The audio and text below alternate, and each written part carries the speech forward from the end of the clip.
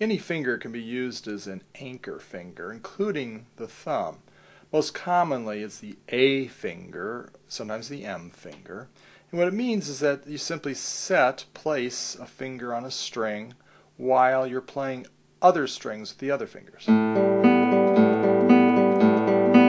There, the A finger is my anchor as I'm playing with thumb, index, and middle fingers. I could be playing an arpeggio with the other fingers. I could be playing single notes, scale, that, anything, doesn't matter. The M finger could be an anchor, same way, if I'm doing something like this.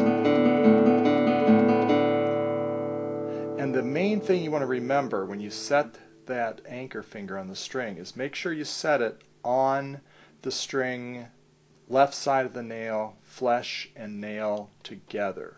Very important, because lots of times you'll be using the finger as the anchor, playing along like that, and then the anchor finger, or you'll have to play the string the anchor is on, in this case the first string. So if the anchor finger is on there properly, it can just play like that, be ready to go.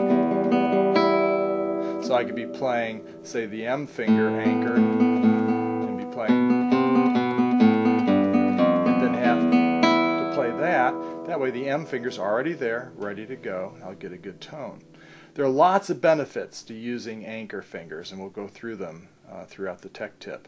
But one of the main benefits is certainly stability. It keeps the hand, helps keep the hand steady as you're using the other fingers. The other benefit of the anchor finger is that it gives you a good spatial sense of where the other fingers have a good sense of where the strings are. If a finger is anchored on one of the strings, they know where the rest of the strings are. Whereas if you didn't have that anchor, I mean, certainly you have a good sense of where the strings are. But this, it's not the same, especially if your hand has to move around, if you're doing rasgatos, whatever.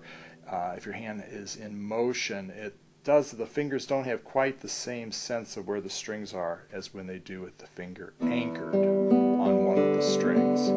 Then everybody knows where every string is, good sense of spatial relationships.